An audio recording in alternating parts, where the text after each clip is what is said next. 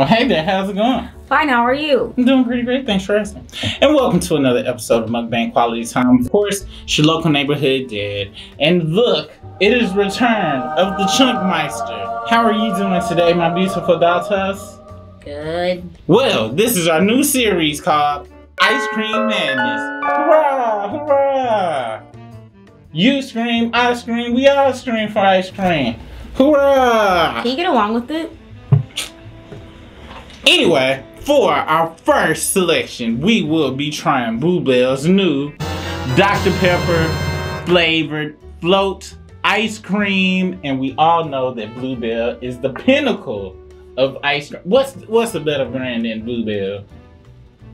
What store brand that you can bring to the house is better than Bluebell? Ben & Jerry's. No, it's not. Yes, it is. You are a fibber. Bluebell tastes like frozen. Because it's ice cream? No, but it's not supposed to have that frozen taste. It's supposed to have the ice cream. This doesn't have the frozen taste. What are you talking about? That's because you don't eat stuff. It's like in 3rd grade when you make the ice cream for like the science project day, and that's what it tastes like. Oh, so you can bring it to your trash ice cream. No. Yeah, let's read these. My ice cream was delicious. Delicious ingredients. This is our creamy vanilla flavored ice cream swirled together with a Dr. Pepper flavored sherbet. It's sherbet? Or sherbet if you don't know how to read. With 2 iconic brands and 1 delicious ice cream float. Now, I must be honest, it is pretty sacrilegious to call sherbet and ice cream a float. A real float has to be soda and ice cream mixed together like ebony and ivory living in harmony. Why are you taking so long? Will you stop being a boo butt? I don't even like Dr. Pepper. What? Tastes like barbecue water.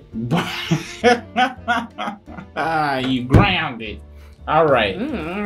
Now, let's look at this swirl ratio. Look at that. Wow. This is perfect. Vanilla, perfect swirl ratio of Dr. Pepper. 1, 2, 3, ready, go. When you get that spoon, you can't do that, Chunky. This is supposed to be uno dos tres. That was not good. Anyway, here's the official uno dos tres. Uno dos tres.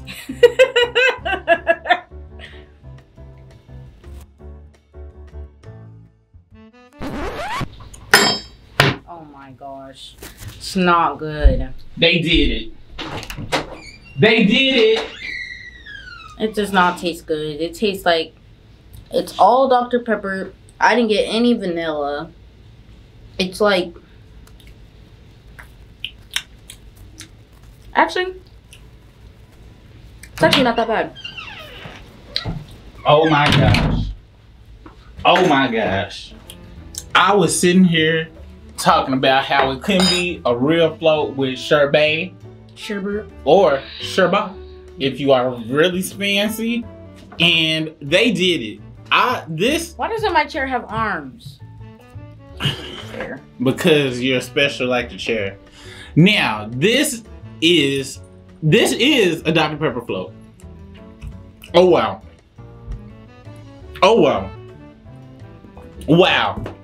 And I cannot believe the reason I thought it was gonna be a fraud is I've been fraud with the vanilla ice cream and sherbet float before in the past. I can't recollect what the product was previously, but it has happened. Wow. If you are in Texas or have a Whataburger, they do have a Dr. Pepper shake they come out with. This is it right here. Whataburger also has a new banana pudding shake. We're not here to talk about that. Okay. All right. So. No derailments. So. You're the one who got it. It is time for 1 out of 10. Would you recommend and get again? What is your stance, Chunkmeister? It's like a 6. A 6 out of 10? Yeah. After the pure hate that you said earlier, so now after further because it's not that bad. It's great. 10 out of 10. Would recommend. Definitely would get again. Hopefully they put this on the main roster. We know they won't, but Bluebell, please do that, all right? You guys go out here and try that. Yes. If you made it this far into the video, make sure you hit that like and subscribe. We hope that you and your family can go out and try this Dr. Pepper float it is monumentally delicious and great. No, it's not. You just gave it a 6 out of 10. Is that not monumental? No. Your taste buds are flawed.